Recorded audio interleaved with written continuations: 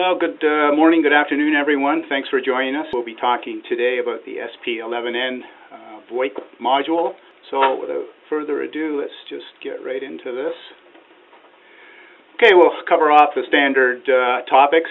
We'll look at some of the features built into the device itself, some application configurations, basically how we're going to use this module. And since this module uses open collectors for control, I want to talk a little bit about what we need to do in order to work with open collectors. You'll find open collectors on quite a few of TOA products. They're space-saving active devices instead of large bulky relays. We like to use the open collector concept. Then we'll look at installing the SP-11N into a host amplifier, and we'll do some basic testing to get the module up and running. We'll look at how to configure your computer NIC card so that we can log on to the SP-11N, and we'll go over the browser software. That's basically what we're using to control and configure the SP-11N. There is no software, it's all browser based, so anybody's browser you can use, any type of computer, whether it's a Windows, Mac, or a Linux type computer. However, this is going to be focused towards the Windows browser. And we'll look at how to use the SP-11N from a user perspective. So, what do we got? The SP-11N, of course, is, as I've mentioned, is a VoIP, a zone paging module. And because it's a 900 series type module, it's ported in any of the amplifiers or mixers that support that particular module slot. We have the 700 series, 900, the BG series, and the 9000 M2 series will all host the SP-11N. It uses the built-in power amplifier of that supported mixer amplifier. It connects as a typical phone extension to your VoIP router. Supports up to 5 PA zones using the open collector output switching, or to connect to that it would be a relay bank. So one amplifier feeding multiple relays, distributing the power to the multiple 5 zones. It's capable of zone combining, so once you set up your 5 zones, or however number of zones up to 5, you can group them. We have that control I mentioned for the TOA SS9001 and the QSS9012 relay zone management device. We have adjustable Vox sensitivity. That's a gate so that we can set when the voice actually passes through the device. So if you have some background noise, you can set the level to prevent the background noise from interfering, and the speaking voice will trigger the gate. We have a mix on and off capability, so because we also host the mute 1 and 2 send and receive capabilities, we can have this so it mixes in with background music, or we can use the mute facilities, mute 1 and 2 bus, and this will be a send or receive device. It adapts easily to a phone network IP address. It's pretty much a computer type of device. It just will find the network, and we'll talk about that in a bit. When it does find the address for the router, it will provide an IP address, and it will speak that out so you can hear exactly what the address has been assigned to this particular module. And it is, as I mentioned before, a browser setup and configuration. So let's look at the front panel of the unit. We have a few indicators, LEDs, phone connectivity. It will be steady if you've got a good connection to your router. If there's any sort of error problems or during initialization, the red LED will blink on and off until it finds the router, and then it will go away and you'll get a green solid connection on the phone connection indicator. We have an adjustment for that Vox mute sensitivity, which acts as a gate, so we can set that level. Power supply, which is supplied with the unit, it runs off a separate power supply. It does not use the amplifier power. We have your typical network connection with the data indicator to show that there's some data activity and whether we're connected to that network. It's a typical RJ45. Basically, VoIP router is just that, a network appliance. And we have at the green connector, we have the 5 control ports, the open collector ports for switching relays, etc. And not on the front panel, but in the back, we have selections for mute 1 and 2, whether it's a send or receive. We have that mix on and off switch. By default, it's in the off position. And we can defeat the box completely so that that sensitivity setting has no effect. It's always, gate is always on, or rather open and passing signal. And we also have a reset button that will set it right back to factory defect, or sorry, factory default.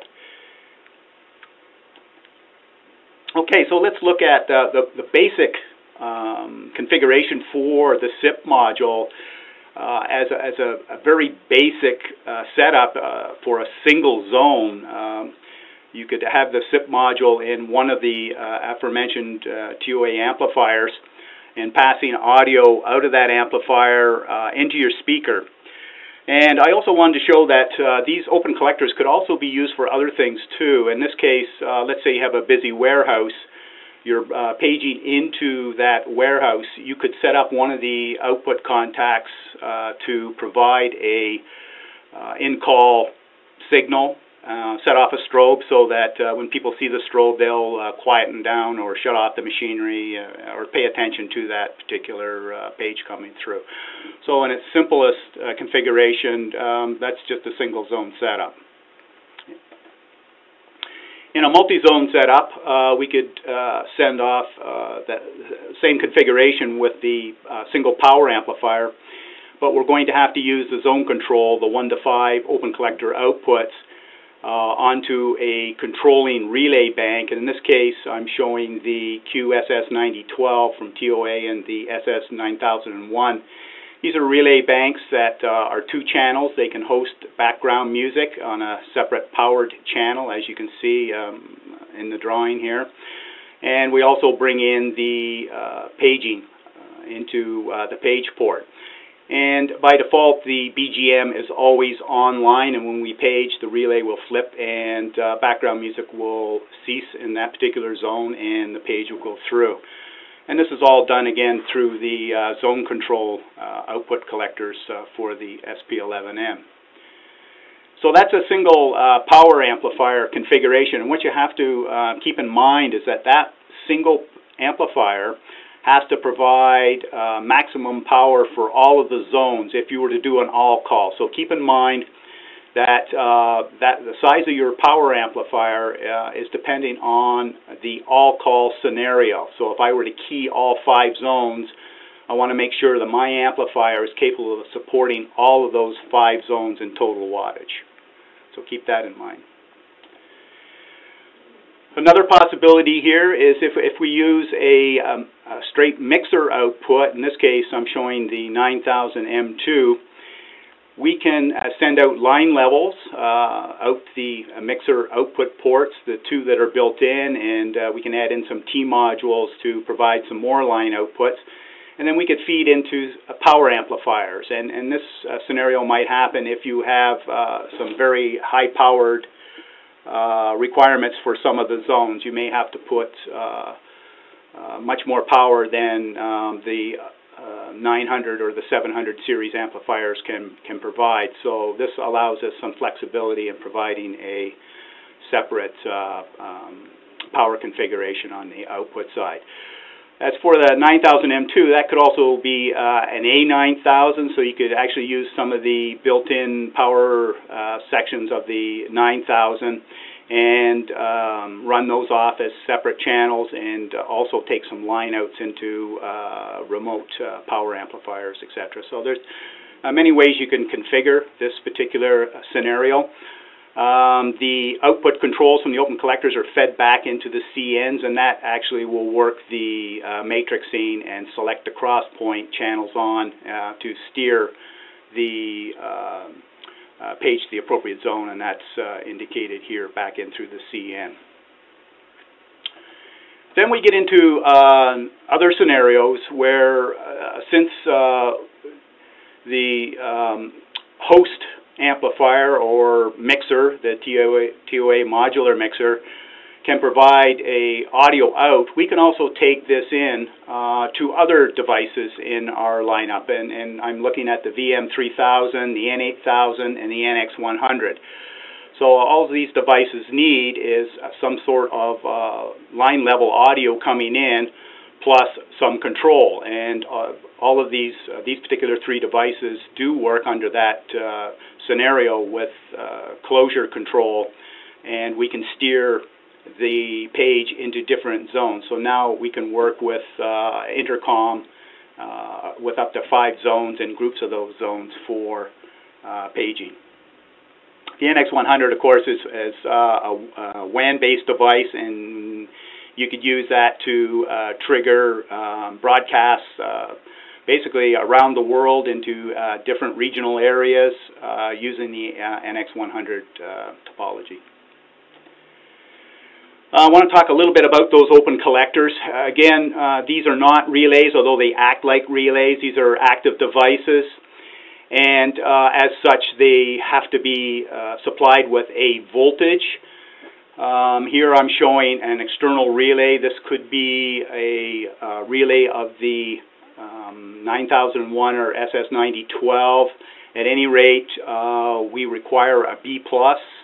The open collector is an active device, as I said, so it wants to basically be biased and ready for activation. So once we have that set up, single channel, you can see in the background here, there's 5 of these identical circuits inside the SP-11N ready for use.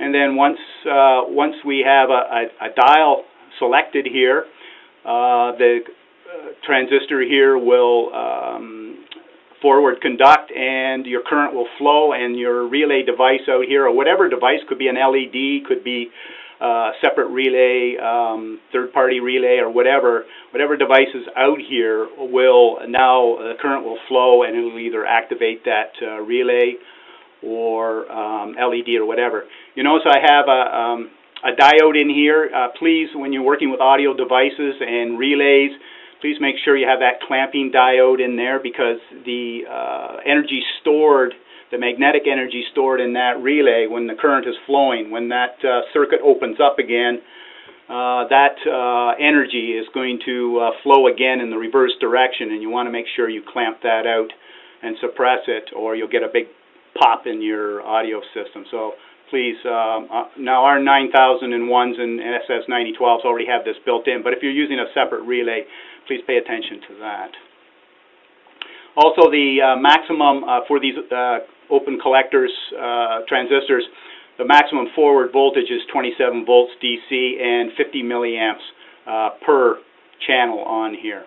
Okay, so pay attention to that, your load here doesn't exceed 50 milliamps, and certainly the forward voltage.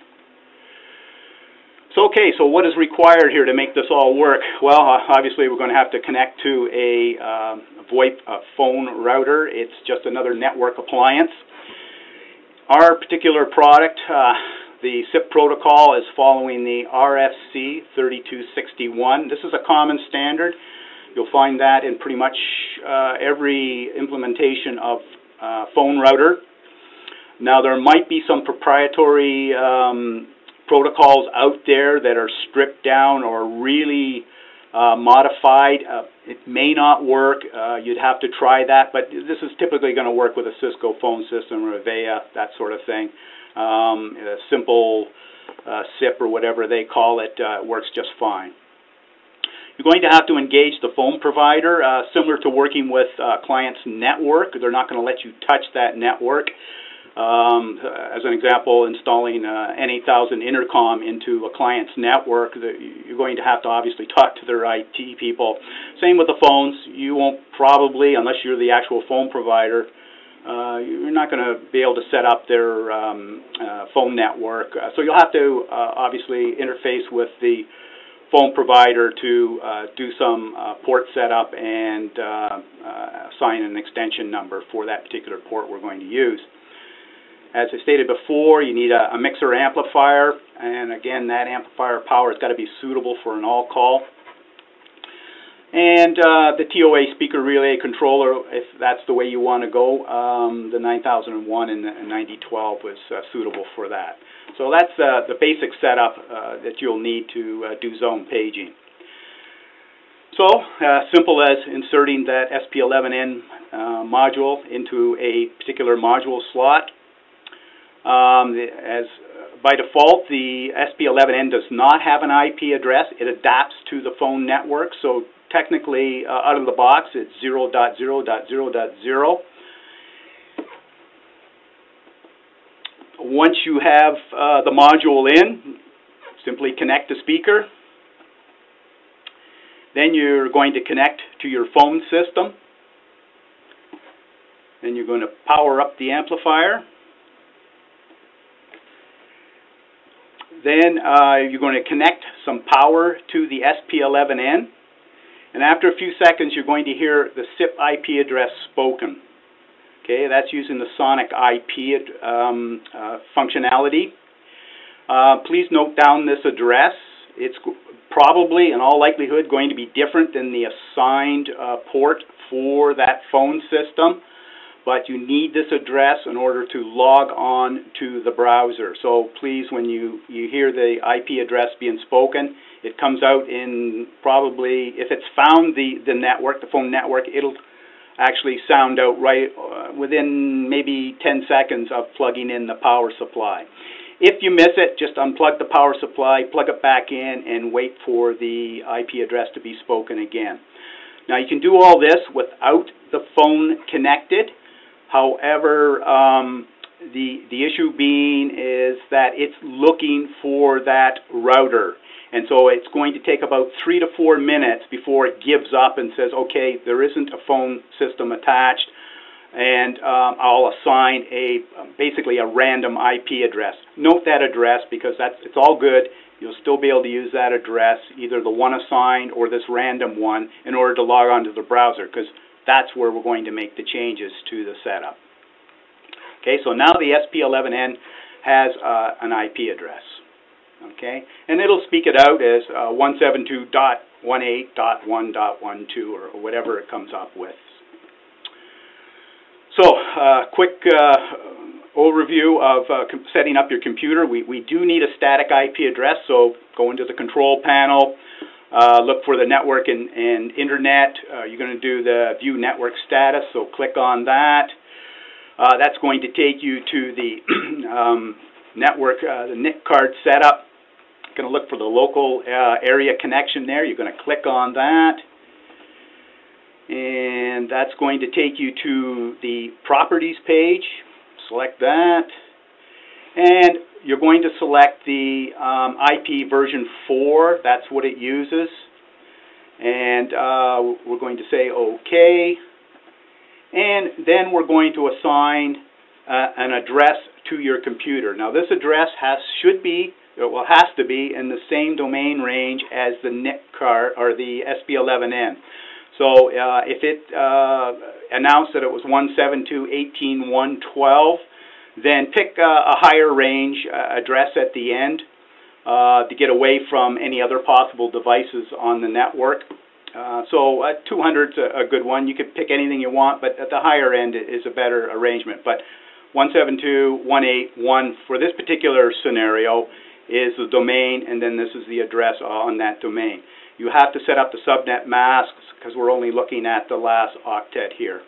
So that's a typical setup for static IP address. Okay, so once we're done that, we're ready to go.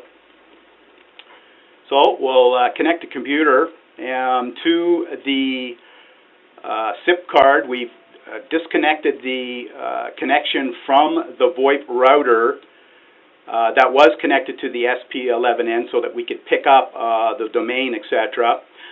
So a simple way of doing this is you take a crossover cable, comes straight from the computer straight across and into the SIP module. Now, a tip here is because the VoIP router is just a network, you can use a dumb switch, typical $50 switch you find at Future Shop. Well, I guess that's Best Buy now, but just a switch, and that way the router can stay online too, so you can see some dynamics going on. So simplest way, straight across with a crossover cable, or use standard cabling and go through a switch, and that way it's all interactive and all online at the same time. So what we're going to do now is launch the browser using that IP address that was spoken to us, and then the browser page will appear. So that'll take us to the home page, and there's several tabs that we go through: the home configuration, defaults, update and reboot, etc. This is generally what the home page looks like, your typical browser page. And each one of these tabs has a menu here explaining all of the adjustments that you can be made, or the features associated with these items on the left here. So this is basically the manual for the unit itself. And you can see we've entered in the IP address up in the address bar. You can just type it straight in. You don't have to do anything other than type straight into the address, and you'll log on to the SIP module. So I will go over each one of these pages quickly. I'm not going to spend a lot of time going into great detail, but the home page is basically your information page.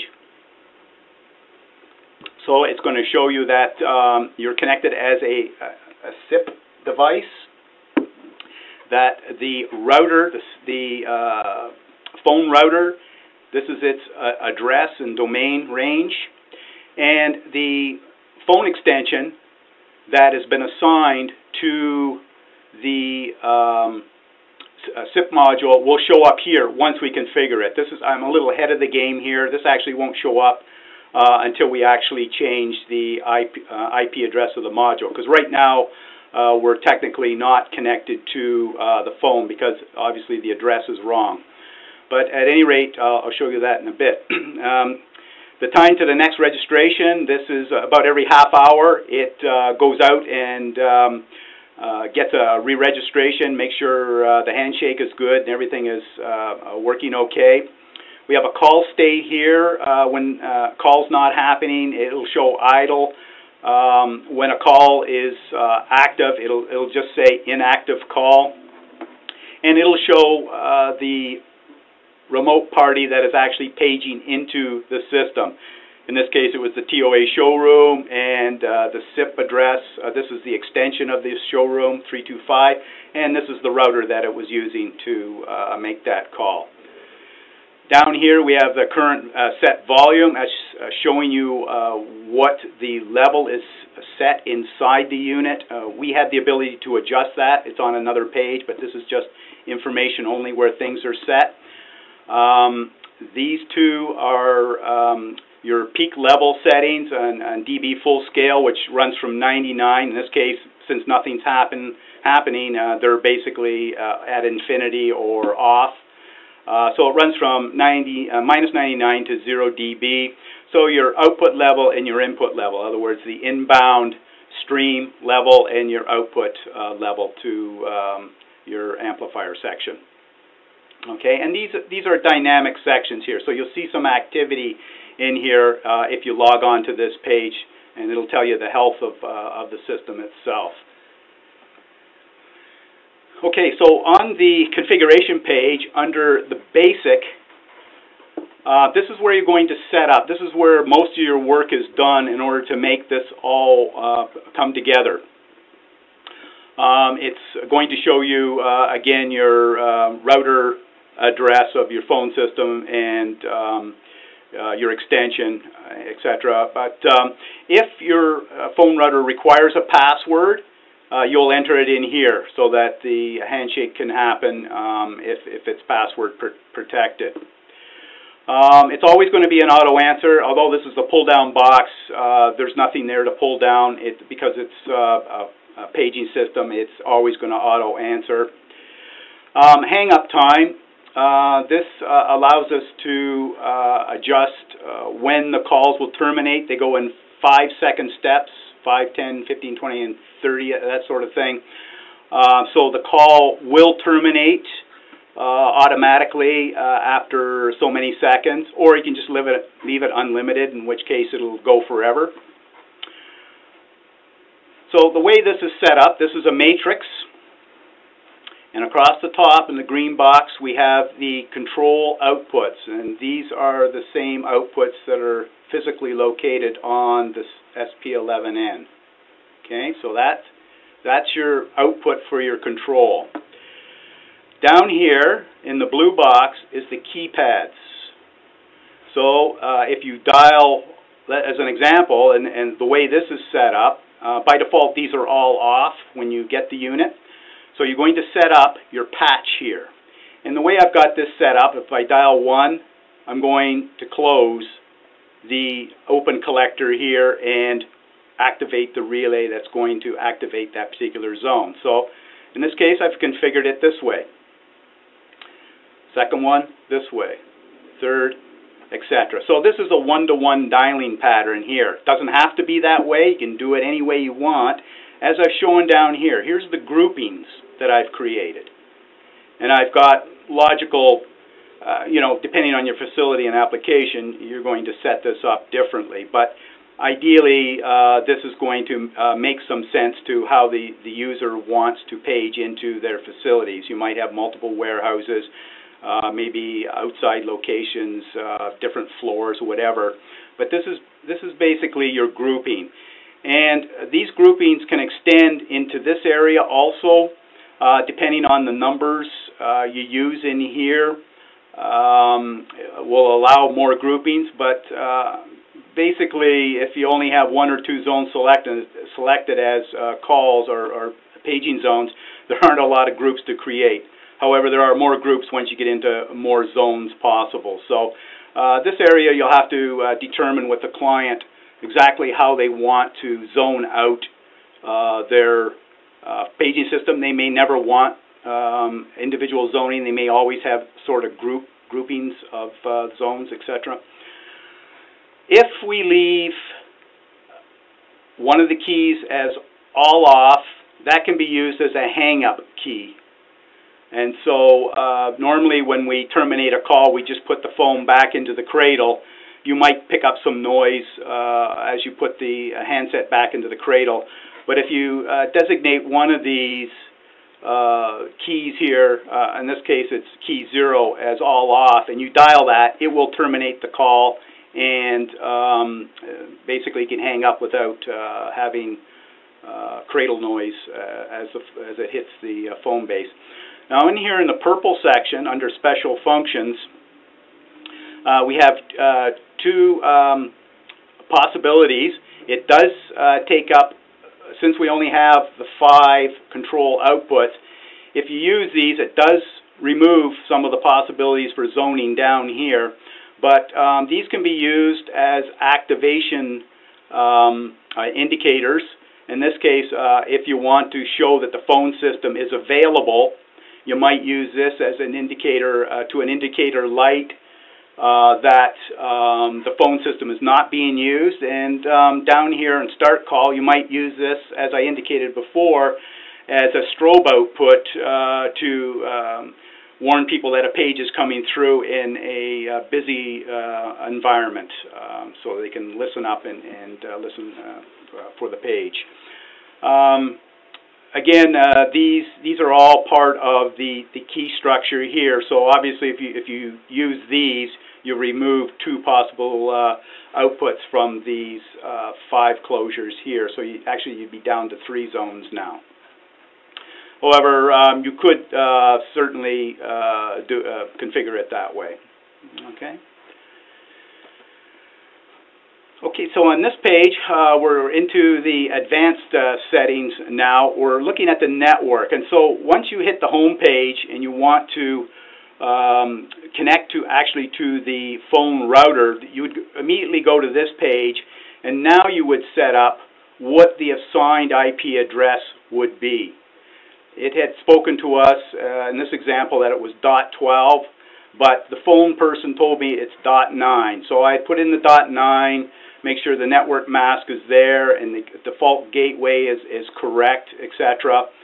And then I'm going to apply this.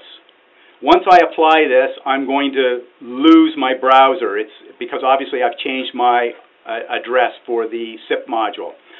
So once that happens, you'll have to log back in using this address, and then you're good to go.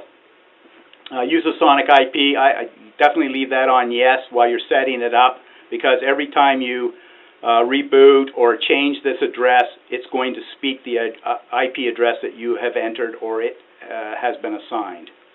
Okay? It's as simple as that. We get into the SIP protocol. Again, the SIP server, all it wants to see is the address of the router itself, the SIP ID, which is actually the extension number, and a SIP password. Again, these are the areas where we would change it for that particular password that might be required for the VoIP router. If we look at inbound calls, because that's exactly what we're doing, we're phoning into the module to do a page, we have this capability of input buffer level. By default, it's set to 30 milliseconds, and this is going to stack up the packets so that if you have a noisy line or not a very fast network, it will assemble these in a buffer and then spit them out. So it builds in a bit of latency so that should your network not be up to speed, it can provide coherent paging on the audio stream. This can be set to 0 if you have a very fast network. Set it to 0 and your page is instantaneous. This can go up to minutes, which is kind of interesting, but 30 milliseconds is the default. I would leave it at that to get her going, and then see how much you can reduce that before you have any problems. You might not. Our system here, I can run this at 0 and I'm paging immediately. There's no delay or latency in the audio stream. Phone pickup again is auto answer. There's nothing you can do there. This is the hang-up time. This is where you would set it. As I mentioned before, we have 5, 10, basically 5 seconds up to 60 seconds of a hang-up time, so that if you want to make sure that the phone system isn't tied up or the paging system isn't tied up in case somebody left the phone off hook or whatever. That's one way of doing it. There's also a stream timeout. This is a network device, and as happens in some networks, a node will go offline, and if that happens, you would basically tie up your system if we didn't have a stream timeout. So if you set this up, basically what's going to happen if the audio stream stops for a period of time, you can set in the time 0 to 600 minutes. If it sees that there is no audio stream within that period of time, it will hang up the system and it'll be ready to go for the next page in.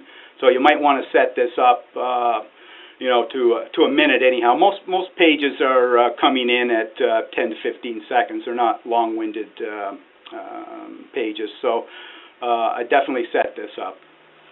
Again, anytime you make any changes, please do an apply.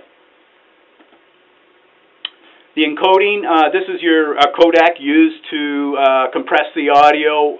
There are 3 selections. In this case, the default is U-Law. It's an 8K type of codec. There's A-Law, and there's also a G.722, which is a 16 kilohertz. But you're not going to hear really that much difference. This is telephony. So by default, this works. I would just leave it there. There's no real good reason. The audio quality through this particular device is actually quite good. It's excellent. This is your volume adjustment, so you can make some volume adjustments here, up to 100% or down. So when you're doing your gain staging, if you're having to crank your amplifiers wide open, you might want to back those off and then up the volume here to keep your gain levels at the front end as high as possible before clipping, etc., so that you can get good signal to noise. We have some security settings here. We can reset function. We can enable or disable factory defaults, update functions, etc. Also, the browser can be protected. If you enter in a password here, what will happen is that anytime you launch the browser, it's going to ask you for a username and password. There isn't a password by default, but if you put something in here, what happens is that this dialog will pop up and it'll prompt you to put in a username. I would suggest while you're setting this up that you just put the model name in, SP-11N, and a password, use lowercase guess. This is a typical TOA format for our products that require passwords, etc. We use the model name and we use guessed. Now, certainly, you might want to change this after the fact, discuss with the client what they want to use, and make sure you record this somewhere so that should you go back half a year later, you need to set it up, well, you won't have forgotten what the password and the username is. Factory defaults, if you need to put this back, let's say you tested the module and you want to take it onto site now and maybe use it in a different configuration, you can certainly reset everything back to factory default. It'll wipe out all your matrixing patches and addresses and things like that. And if there's future updates from TOA, this is where you would go. You'd find the binary file and do an upload when required. And here's the reboot device. If you are having a problem with the unit, you want to reset it to relog on to the VoIP router, then you can use this to reboot the SIP module. Okay, so how are we going to use this module? Well, simply connect to a phone network, dial the SP-11 extension number. You select a single zone or a group using the dial pad, as indicated down here. So you have 1 to 10, so to speak, buttons to dial, and they obviously are going to represent what you've programmed in. At any time, another zone can be selected. So if I'm on zone 1 and I'm paging into there, finish there, and I want to go to zone 2, it'll hang up the previous zone and engage the new zone. When the page is finished, simply hang up.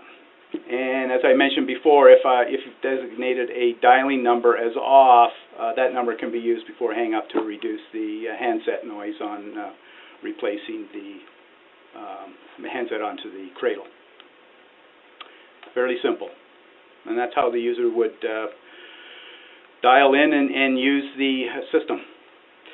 So, in conclusion, TOA now has integration into VoIP phone systems. 5 zones. Groups can be made up depending on how many zones you've selected. Very simple to acquire the domain range for the phone system. It's going to inherit that. It's going to assign an IP address. Very simple operation. You can use any browser setup, any computer that has a browser. Uses an internal single channel amp of the host amplifier. Can provide line level outputs from that host amplifier if you want to go into more power. And control outputs for relay channels, and as you've seen, some other uses. I mean, you could use those outputs to do anything. It doesn't have to be a page. It could be you want to turn some lights on or turn a siren on or screen up and down. I mean, you could do anything you want with those. It doesn't necessarily have to be a voice channel. Okay, so the first question is, doesn't the module grab its power from the card slot? No, it doesn't. Basically, all the module slot does is host the audio stream and the mute bus on and off. So you have to supply it secondary power. That's the way it works. I'm not sure. I don't know the ins and outs why the engineers decided to go that route, but it does require a second source of power, and it is supplied with the unit. So you're ready to go once you receive the unit.